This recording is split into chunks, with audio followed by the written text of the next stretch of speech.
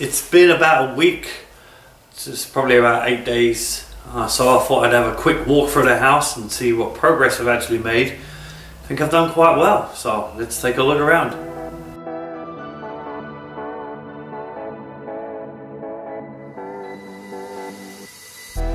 It's 2 weeks to my flight home and I've spent about a third of my budget. This part is my favourite because I get to pick the finishes on the house, what kind of granite I'm going to use, tile colour, paint colour, what kind of laminate am I going to use. All of those design factors go in to tell the story of the house. It's okay to make bold choices, but just remember you are selling for the masses and the ultimate goal here is to sell the house and make money.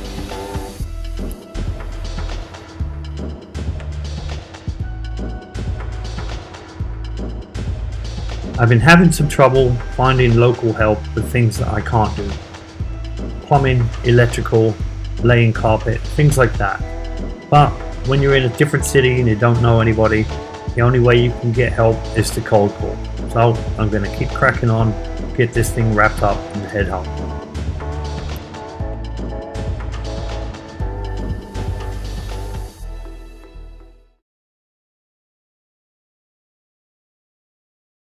So the kitchen's basically ready to go. Now I'm going to start working on the floor.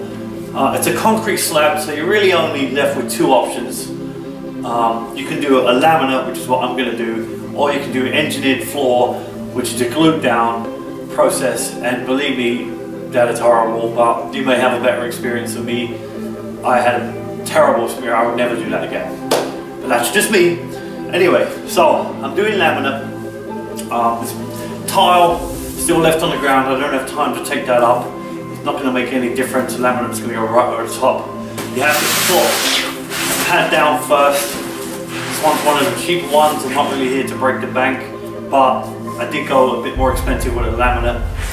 It's a cheap thing, and you put this side up, it says this side up, so silver side down. It also has a little flappy there, goes over the next piece, so you join them so there's no gaps in between. Okay, when you're choosing a laminate, this is a 12mm laminate, so it's a bit thicker. A lot of the box stores, they sell 8mm laminate, and they're quite thin. If you go a bit thicker, they become a bit more rigid, so you're looking at clippity clop, that bouncing situation as you're walking across the floor. So anyway, so most important thing when you're doing this, do the prep work. Get all the crap, sweep it up. Get any divots or anything that's in the way, get it up, get it nice and smooth. Put the pad down first, do 2 layers, then start putting the laminate from the wall, put your spaces in, and start going across. So that's what I'm going to do. Alright, so the floor's going down quite nicely. If you get it good at the start, it should move along quite easily. As long as everything's square, you'll be fine. If you're having trouble connecting it and it's out of one end and not tight at this end, it means it's not square. Shim it out on one side, that will bring it square, and it should drop right in. It has a lip here and a lip here, tongue and groove kind of situation. You just drop it in, slide it up to the next one, drop it down just like that, it'll go flat. And my handy tool over here has a curved edge. Just put that on the edge very carefully, give it a quick tap, drive it into the next one, and that's it. You just keep going along and along, keep cutting. One thing you should definitely have is a dust mask. This is like a cardboard microfiber based product. Microfibers are very bad. They're literally microfibers. They go in the air, they get in your lungs, it's really nasty stuff. So one of these is definitely recommended, in safety glasses, which obviously I don't have on right now. And that's it. So I'm just going to keep going along, adding more, about time to put more flooring. Barrier down here, it has a little piece of tape. You take the tape up, you put the next one right on top of it, nice tight seal, and that's good. And like I said, really solid looking floor. No clippity clop because it's a thicker product. So I'm pretty happy and we'll move right along. And that's about that for now. I've finished up the rest of the laminate throughout the living room and it looks brilliant. On to the next project.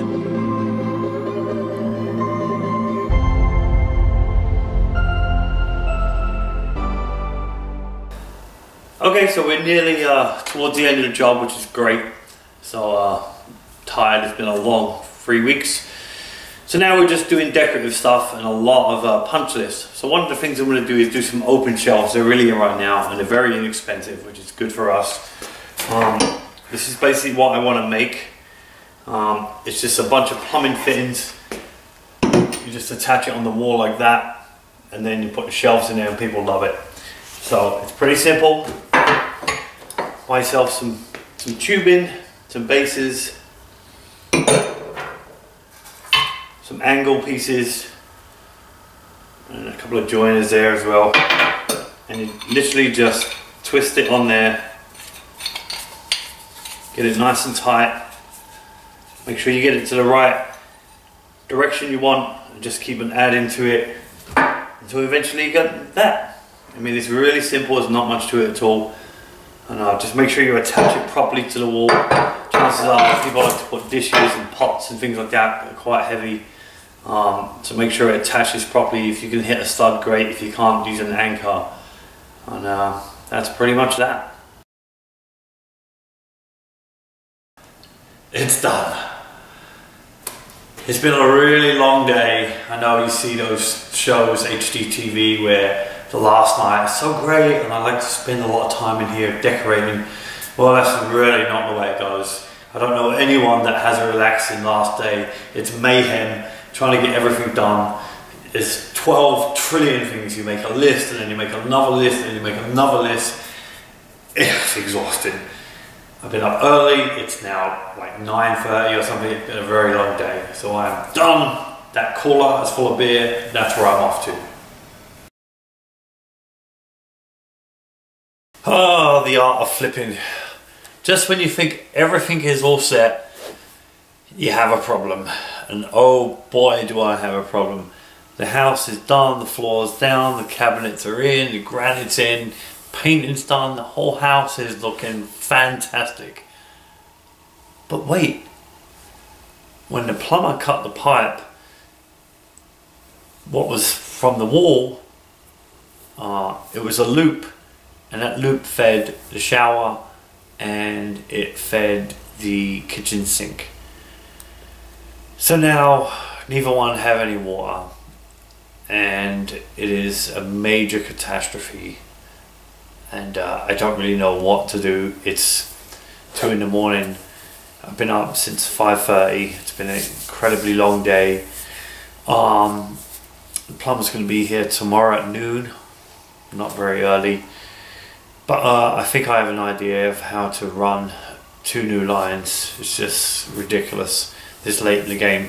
But hey, that's the art of flipping. You know, you just get on with it or you flip out. So I'm not going to flip out just yet. So the plumber came by, ran 2 new lines down from the attic, fed the whole system, water's on, problem solved. And the house is finally done.